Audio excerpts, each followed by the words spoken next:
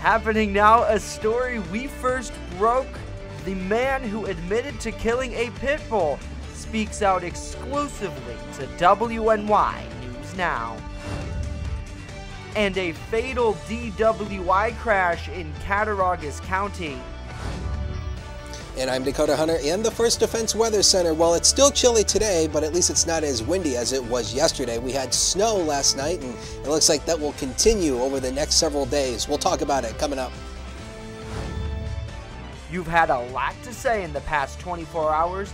Be heard and comment in our new and noteworthy segment. That's News Now for Thursday, April 5th, 2018.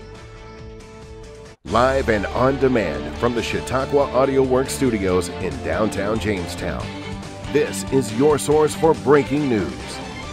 WNY News Now. And thanks for joining us. Good Thursday to you. It's 27 degrees with sunny skies. You're looking live at the JCC Dorm Skycam. A rundown of the stories you need to know is moments away. But first, we turn to Chief Forecaster Dakota Hunter with a look at our weather. Pretty windy yesterday, Dakota. Yes, it was. Good afternoon, everybody. And boy, it was windy yesterday. We had wind gusts over 60 miles per hour yesterday as well. And of course, we'll break down those peak wind gusts just a little bit later on in the show. But first, let's go in there and take a look at the radar, and we'll show you what's going on right now. And you can see we have a few pockets of lighter snow showers coming through the southern tier right now. Now, the good news is this isn't heavy, and I don't expect a lot of it to accumulate. We already had upwards of about 2 inches in some spots already this morning from the snow that we had overnight. But the good news is I don't think any of this will accumulate. It's just a few nuisance snow showers while you be on the road today. So I'll be on the lookout for that. So the forecast for you today, mostly cloudy skies on average, but there will be a chance for a few snow showers throughout the day. Temperatures still below average, 31 to 35. We should be around 50 this time of the year, just to give you an idea of where we should be. And the wind comes down west, 12 to 19 miles per hour, but it looks like the winds may actually increase once again for tomorrow. I'll talk about it in just a couple of minutes. All right, Dakota, thank you. A man who will be charged today with hanging a pit bull said that he did it because the dog became aggressive and he had to protect his children. Robert Overton said he hanged the dog named Champagne in the beginning of winter after a third incident. He admitted, though, that the dog deserved a proper burial. It wasn't just me against the family dog. When the dog got aggressive, it was me against the animal. It wasn't me against my family dog no more. It's me against the animal and protecting my family. Like I said the first time, 3 attacks. 3. One on my daughter. The first one was on me. The second one was on my daughter. He didn't break the skin, but he pinched her ass. I didn't think nothing of it. I let it go. 2 o'clock in the morning, he got real aggressive. She got real aggressive, excuse me. Pardon me. She got real aggressive. And I took it upon myself to put her down. Now, Overton refuted that he has had a history of violence against animals, saying only that he had cared for many pit bulls during his lifetime. He added that during a recent stint on parole, dogs were therapeutic in helping him not violate the terms of his release. We'll have much more coming up in our new and noteworthy segment where we want to hear from you. In other news, an Olean man is facing vehicular manslaughter charges after sheriff's deputies say he was involved in a fatal DWI crash on Route 417 near Windfall Road on Wednesday. Police say 47-year-old John McStraw was driving drunk and without a license when he attempted to pass a semi-truck. McStraw then hit another vehicle, killing a 48-year-old man whose name has not been released. McStraw is charged with vehicular manslaughter, DWI, first-degree aggravated unlicensed operation, and multiple other traffic offenses. And Jamestown police say a traffic stop late Tuesday night in the area of Forest and Parther Avenues led to several charges against a woman. 37-year-old Kristen Nelson of Jamestown was reportedly driving a vehicle with a suspended license when she was stopped shortly before 10:30. Officers said a search of the vehicle resulted in the discovery of equipment and packaging materials commonly used in the trafficking of drugs. Now, Nelson was allegedly in possession of methamphetamine, Suboxone, a glass pipe, and reportedly tried to get rid of it all while she was being booked into city jail. She was arraigned on Wednesday and released on bail. She's due back in court on Monday at 10:30. New York State Senator Catherine Young continues her fight to remove potentially deadly guardrails from New York State roads in light of a fatal car accident in November of 2016. The senator announced on Wednesday that her office has secured $375,000 to reimburse localities for the cost of removing and replacing X-Lite guardrail products. Young's fight to make roads safer come after a 17-year-old Fredonia native, Hannah Emmers, struck an X-Lite guardrail while driving on Interstate 75 in Tennessee in 2016. The guardrail penetrated her car, killing her instantly. Now, 43 locations in the highway system statewide were identified as having X-Lite products. The senator's office now says that they've all been removed. And some good news to tell you about. Washington Middle School recently celebrated International Day of Happiness by creating a Happy Acts wall at the school. The school says every student had the opportunity to write notes for the wall during their English language arts class. Now, parent volunteer Lucy Schultz started the day at Washington School, and the Builders Club helped volunteer by posting those messages throughout the school on the walls and passing out Happy Acts bracelets. Now, this all started back in 2017 when Jeff Olson presented the idea in front of the United Nations after an International Day of Happiness, and he started a hashtag as well. Now, every year on March 20th, people celebrate Happy Acts walls across the country and internationally. Pretty cool. Good for them. Coming up on the other side, we're hearing from you. Let us know what you think about these stories and more in our new and noteworthy segment right after this. WNY News Now is sponsored by Chautauqua Audio Works, 3335 South Roberts Road in Fredonia. More than a music store. Call 679-4333. Call now, 679-4333. EagleZip.com is your local one-stop shop for all of your home and business computer needs. Located on Fluvan Avenue Extension, just outside of Jamestown, EagleZip.com sells and services all brands of desktops and laptops, as well as servers and network equipment for your business. All new computer sales include transferring your data from your old computer plus a 2-year warranty. Call EagleZip.com today. Stop by EagleZip.com today and let us make computers easy for you.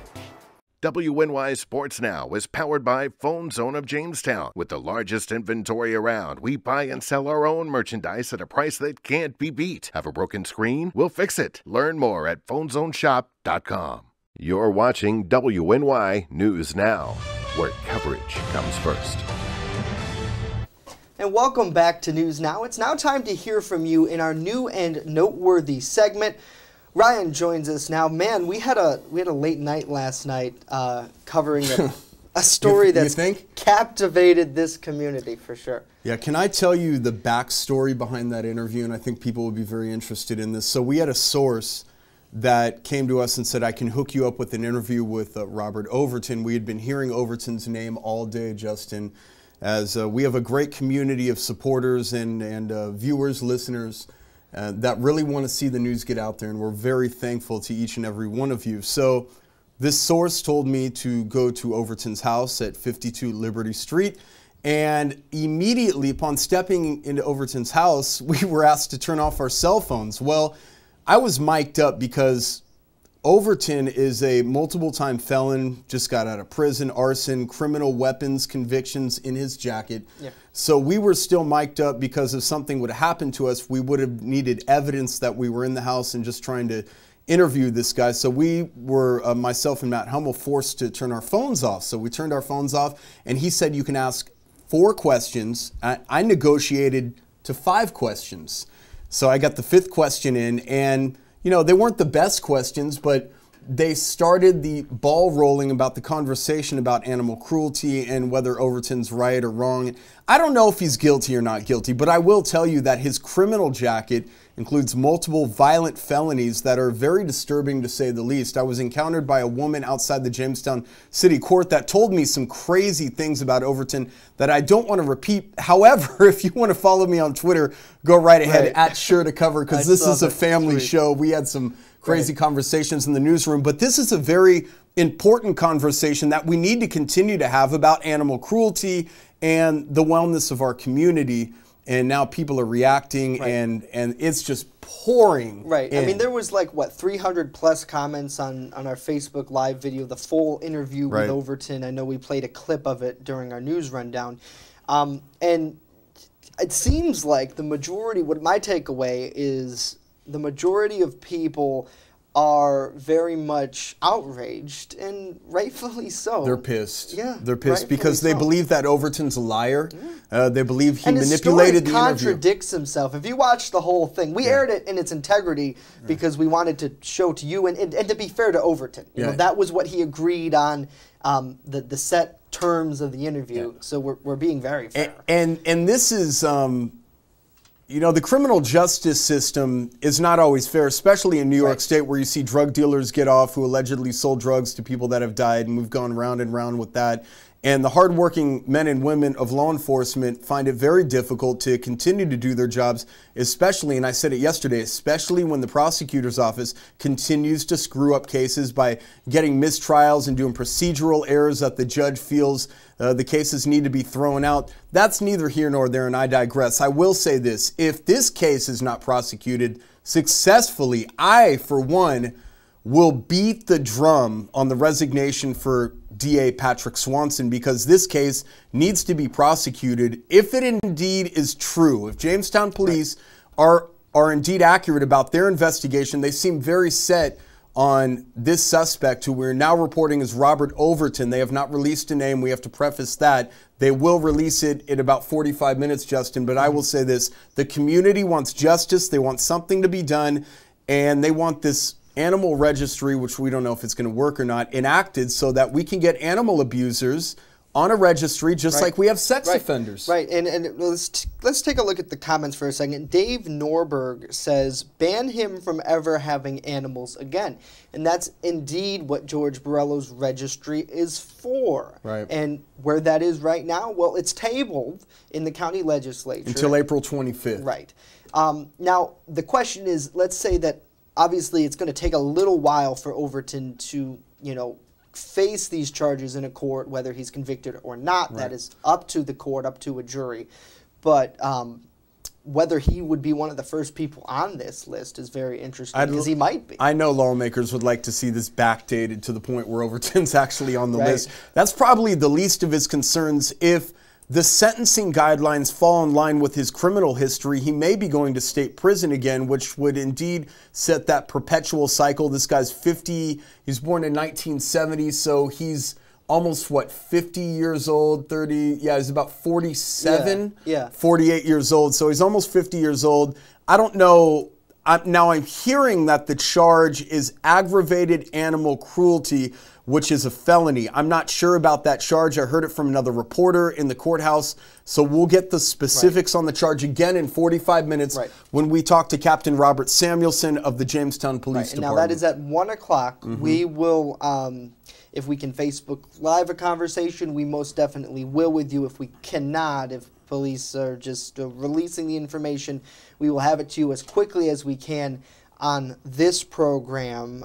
Rosella seems to think that he's hiding something, and she says jail time, and that might possibly be where he will end up. Well, the admission of him killing the dog was evident. He admitted to us last night he killed it. Now, whether a jury is going to buy that in Chautauqua County, probably not, because this is a county that loves animals. This is a county that is so much more in love with their animals sometimes than their own children. Right. Yeah. So we'll see. I think my mom loves our two dogs more than me sometimes. That's why she puts you on the back porch after dinner. I go in the doghouse. Final comment we'll look at during this segment.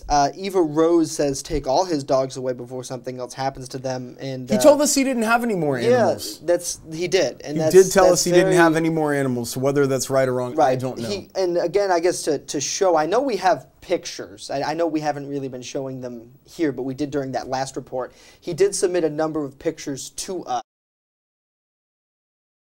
They just cut it there. So he did submit a number of pictures to us, you see here.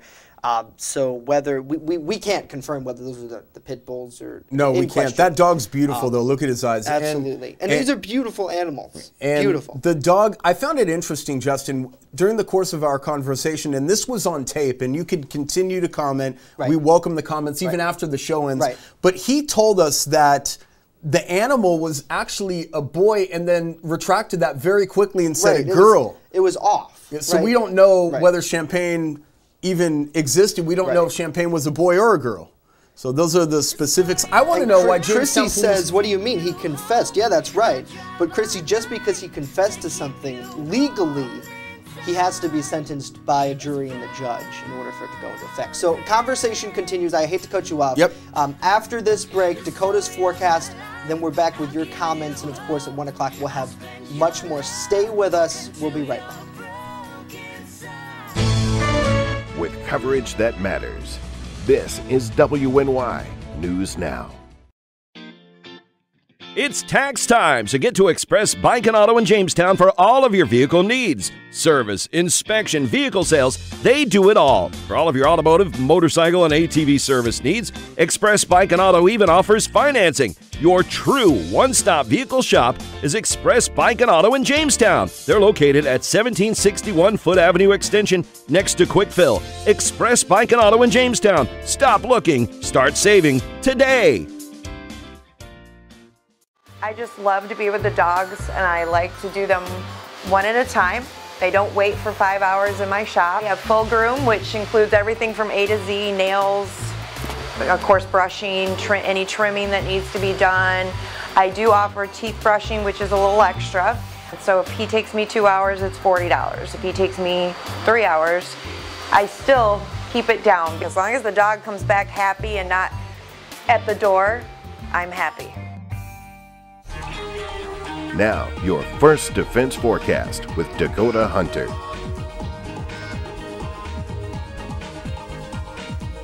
Well, welcome back to News Now, and boy, it was a very windy Wednesday out there, wasn't it? Here's a look at some of the peak wind gusts from across the area. Batavia in Genesee County had a peak wind gust of 75 miles per hour. That's Category 1 hurricane force. Youch! Man, very windy. Fredonia officially 68, 64 in Dunkirk, 63 in Buffalo, and officially in the city of Jamestown at the airport, they clocked 54. So, man, it was windy. I see Justin raising his hand back there. Yes. Yes. Class, you don't have to raise well, I just butt in. There's no need to raise your hand. interrupt him. I want to let him know that I'm going to butt in. But when I was driving back from the George Borello's tour in Westfield, I legit had to go like 10 miles an hour under the speed limit. Yeah. Because it was so windy on 394. I thought I was going to lose control of my car. Yeah, I mean, it was. And I have a low-profile vehicle, too. I got a little Chevy Cruze. I mean, jeez. And, I mean, Crazy. those winds were insanely strong yesterday. So, man, you really had to slow down, especially on the roads, because it doesn't take much to, to create some drifting out there and to make you lose control of your car. And because of the strong winds, we had a couple of pictures that came in of the damage. Take a look at this tree that came down. It looks like this is in our front yard. And, of course, we always thank you for sending in your pictures. This is from Judy. And again, this is just, an example of some of the damage. And here's one you can kind of see here that a tree kind of snapped in half and fell almost in front of her front porch. So goodness gracious. The winds were definitely strong out there. And of course, you always encourage you to send in your weather photos on Facebook or on Twitter. That's my Twitter handle right there.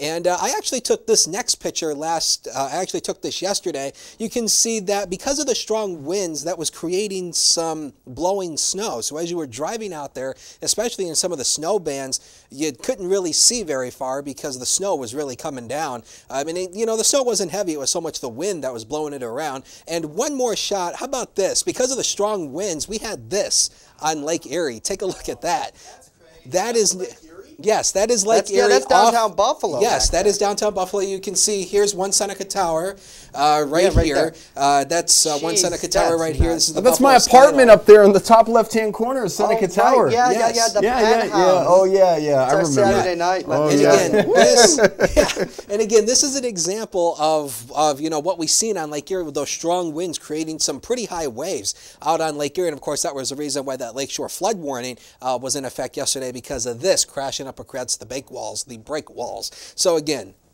yeah, very windy out there yesterday. Now, getting into the actual forecast here. Now, I was telling you about this last month, how it looked like the first week of April was going to be colder than average, and so far that has been the case. And according to the Climate Prediction Center, they have us at a 45% chance for seeing below average temperatures over the next 6 to 10 days. So this cold spell looks like it's going to continue for at least another week or so. So yeah, I'm sorry. You're just going to have to get used to it. I'm terribly sorry. It looks like Ryan wants to say something.